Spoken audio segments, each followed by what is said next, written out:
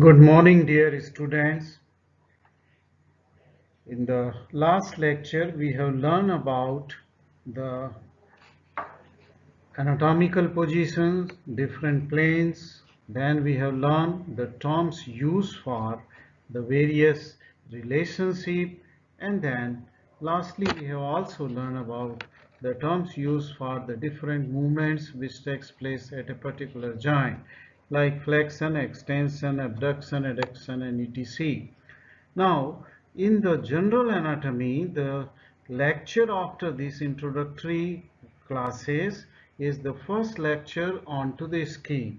And why do we take this lecture onto the skin first before going to any other lecture in general anatomy?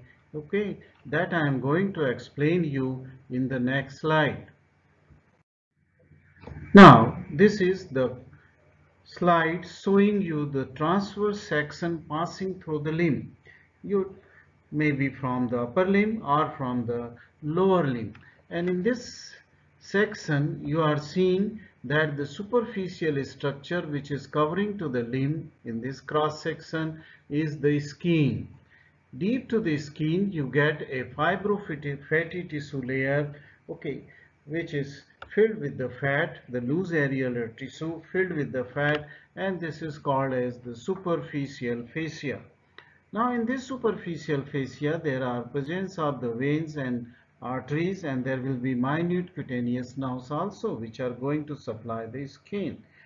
Deep to the superficial fascia, the third layer which we are seeing here is made up of a thin membranous structure, and this is inelastic membrane covering tightly to the deeper structure, and this is called as the deep fascia.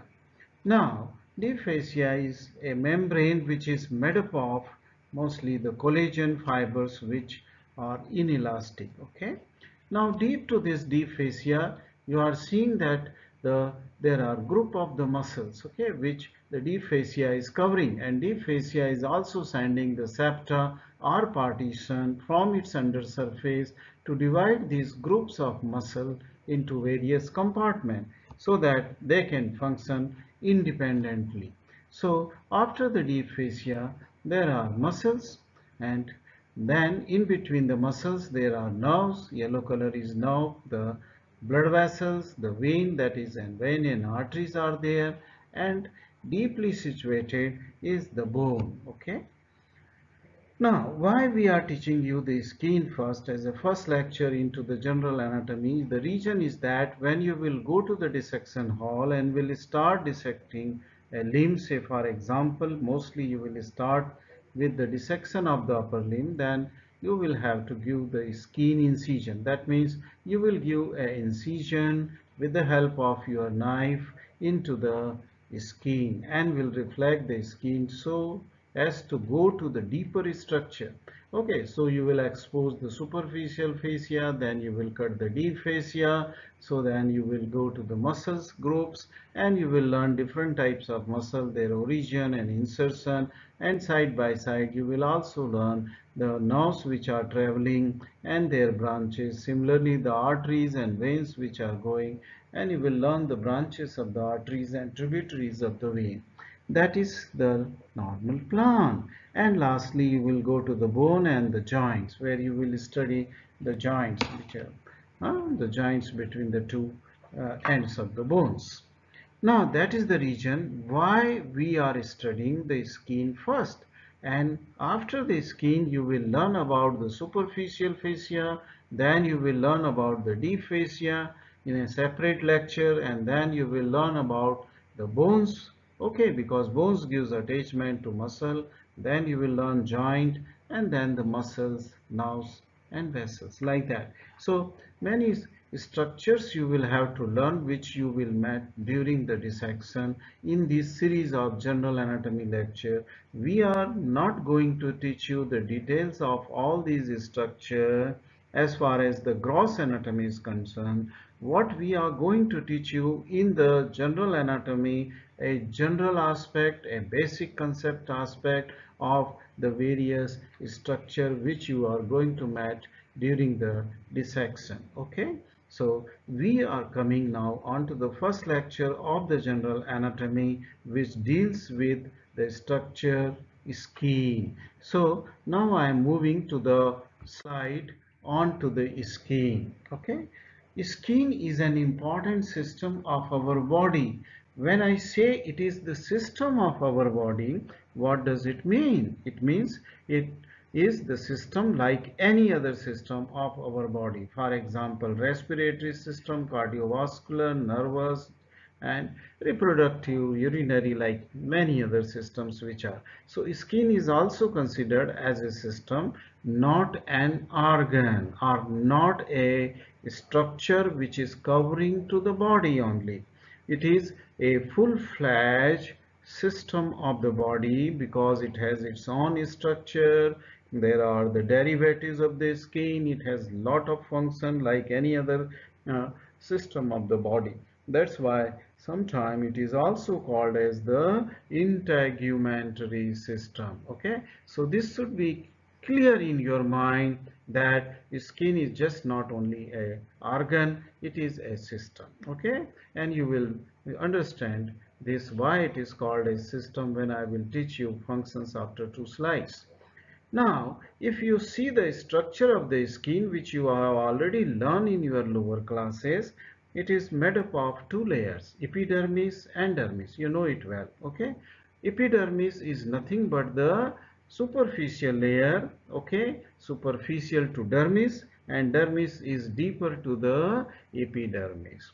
If we see the epidermis, it is a thin layer made up of the epithelium, and epithelium are classified mostly in two categories, simple and the stratified, where multiple layer of the cells are present. So this epidermis is the epithelium which is stratified, and its name is stratified squamous keratinized epithelium, because the superficial layer in this epithelium is the keratin, okay, a cornified layer. Now, deep to this epidermis is the dermis, which is made up of the connective tissue, and predominantly it is collagen bundles which are running in this dermis along with the other fibers, that is elastic and reticular fibers. Okay, so this is in very brief the structure of the epidermis and dermis. Let us come to see that this epidermis, which is the superficial layer of the skin, gives rise to many structures. That means these are the structures which are derived from the epidermis and partly in case of hair by the dermis too. And these are the hair. Our hair are derived from the epidermis and part of the dermis. Nails, our nails, sebaceous gland, and other glands like sweat gland, through which we sweat. Okay, and then the gland like the mammary gland, which is present in the breast in females, is also a derivatives of the skin, right? Now, if you classify the skin in human, there are two types of the skin, thick skin and thin skin, depending on the thickness of the hmm, epidermis and dermis. Now, thick skin is present only in palm and sole. Okay, so the palmar surface of the hand, as you have learned what is a palmar surface, and the sole of the foot, they are covered by the thick skin. These are the only two places. Otherwise everywhere else in the body it is the thin skin. Okay, now if you will see the thick skin of your palm or sole, then you will notice that there are no hairs. Okay, and since there are no hairs, there are no sebaceous gland. But on other hand, the sweat glands are in plenty, because sometime you must have noticed that you started sweating from your palmar surface of the hand. Okay, now in case of the thin skin, there is presence of the hair, then sebaceous gland, sweat gland. Okay, and you have seen that the difference between the thick and thin skin is just the thickness and many other structure, not just only the thickness, but the presence or absence of the hair or the presence of the sebaceous gland. Coming to the next slide, which will define you the thickness, I mean say thin skin and the thick skin. Here is a histological diagram of the thin skin where you can see this is the epidermis, where a homogeneous layer which is covering to the epidermis is the keratinized layer or cornified layer of the epithelium.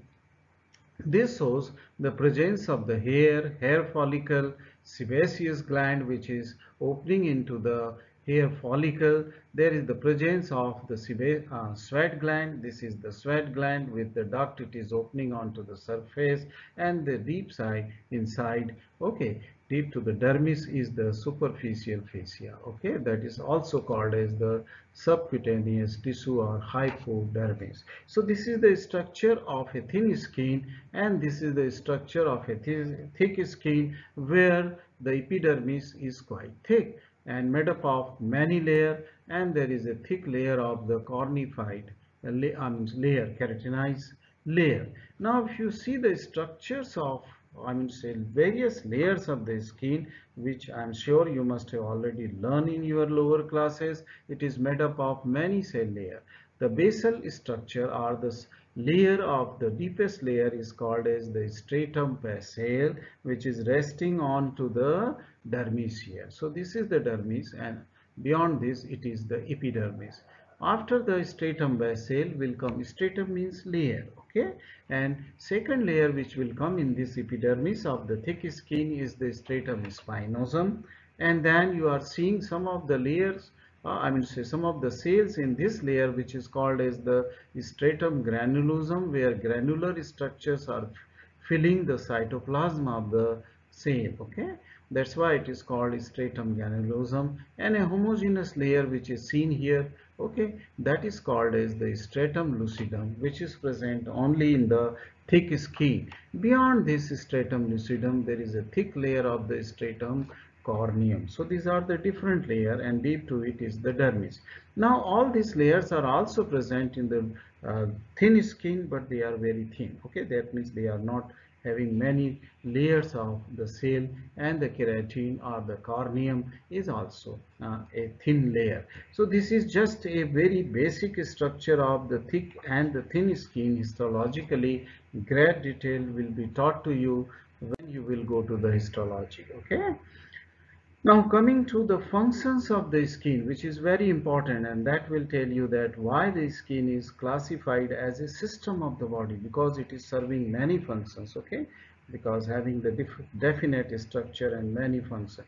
The major functions of the skin are as under: it protects the body. Why it protects? Because naturally it is the outermost covering, it is completely covering the body, so naturally it is protective in nature. And since it is thick, because epithelium is made up of many layers, stratified, okay, squamous, keratinized, outermost layer is the keratinized layer, so it protects the body very well. Okay, now the protection is from what? Okay, it protects us from the mechanical injuries. Okay, because it is tough, so it protects us from mechanical injury. It also protects us from the heat, coldness. Okay, you feel the cold and heat. Okay, and then you just take the, I mean to say, steps to protect yourself from the heat or the cold. And then this skin also protects us from the foreign invasion by the microorganism like bacteria, parasite and virus. Okay, this cannot pass it. Okay, so in many ways the skin is protecting us. Okay, and it is maintaining the deeper environment of the body which lies deep to the skin. Okay, so the internal environment of the body is maintained by the skin in the way of protection of the body, right? Coming to the second function of the skin, this function is the prevention of the loss of body fluid. Body fluid means the tissue fluid which is in between the cells or the tissue which is there, and this tissue fluid cannot come out of the skin, because skin form a barrier for this fluid, okay, to come out. Similarly, it forms a barrier that no fluid can go inside the skin. That means skin doesn't absorb the water.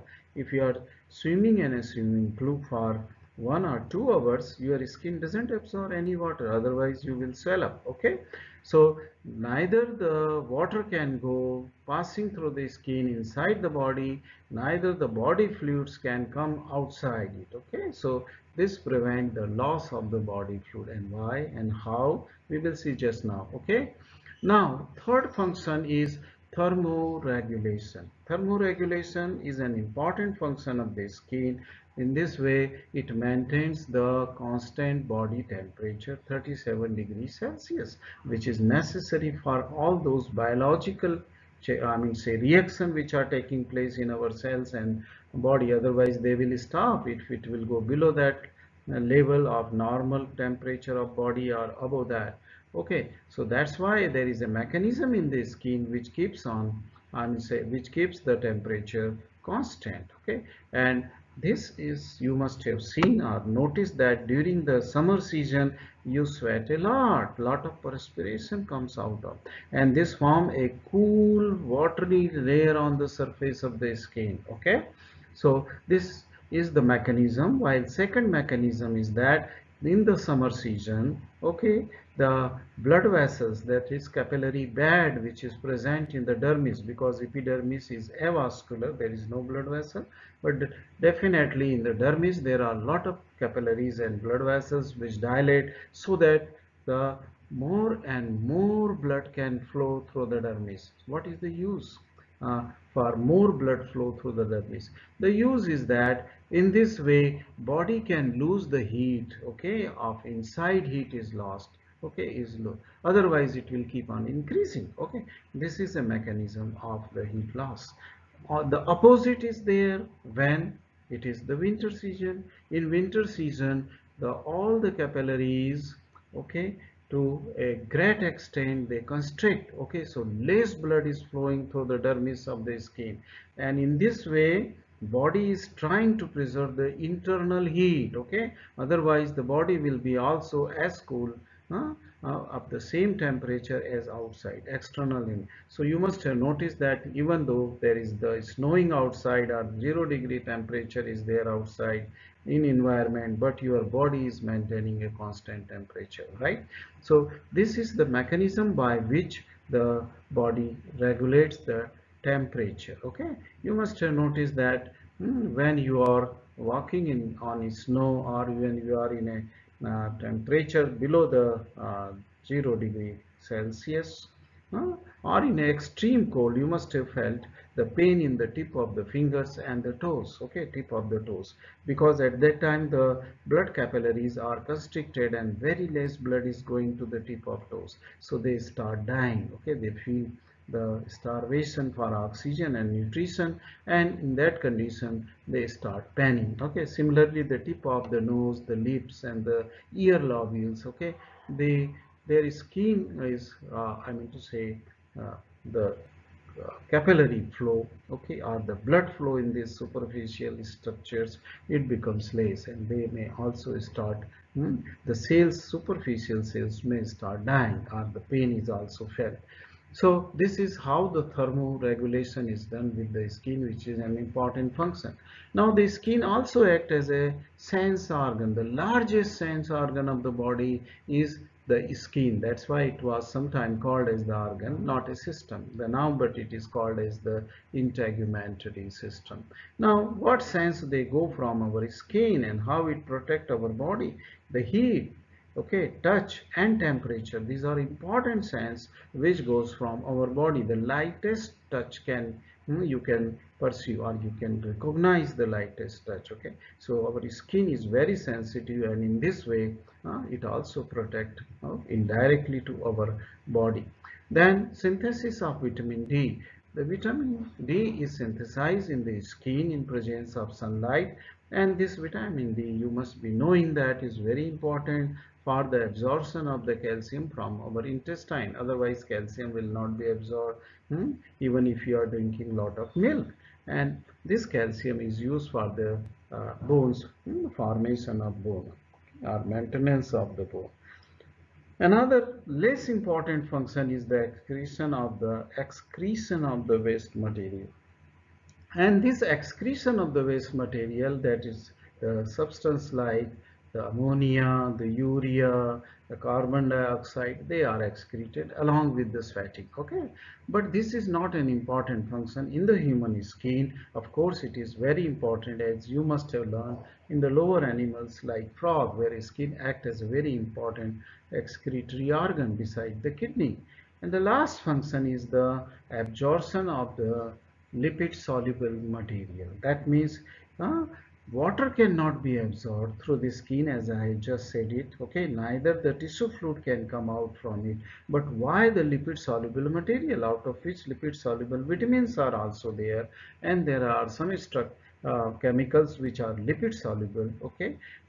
And this is possible because they cross the cell membrane, because our cell membrane, okay, in the epidermis, all those cells, everywhere in the body, since cell is membrane is made up of the phospholipid, okay, the bilayer phospholipid cell membrane, which has the hydrophobic and hydrophilic ends. Okay.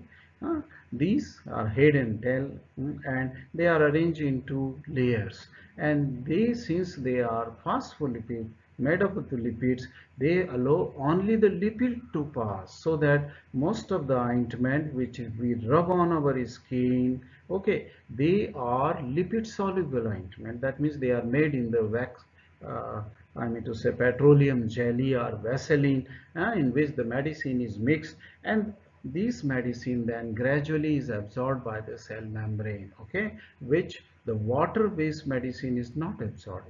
Okay, so if you mix that same medicine into the water, it will not be absorbed. It will be absorbed only into the petroleum jelly. So these are the various functions of the skin. And then I told you in the beginning that we will be dealing in the skin very important aspect of the skin, which are usually asked in the exam as the short note. So I just finished my first this short lecture onto the skin, where we have learned the structure of the skin, types of the skin, and the functions of the skin. In the next lecture, I will go to the various other important aspects of the skin. Thank you very much.